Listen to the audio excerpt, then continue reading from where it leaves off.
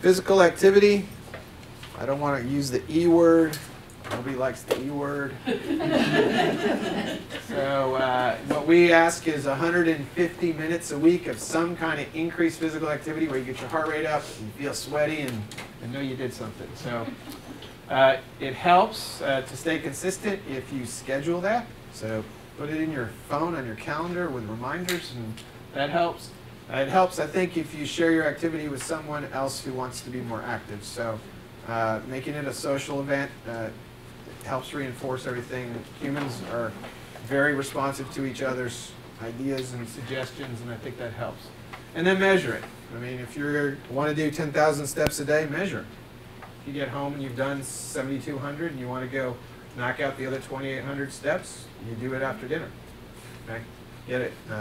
You can do that with a Fitbit measuring. There's RunKeeper is one I use. There's a 7-minute workout. There's a whole bunch of apps and things to help you with that. So. Dr. Marvin has a Fitbit community. I didn't know that. Yeah. I know you're working on that. So you can join the Fitbit community and encourage each other now that you've all met. Does a Fitbit come in the kit? It does. So it comes with a scale and a Fitbit as well.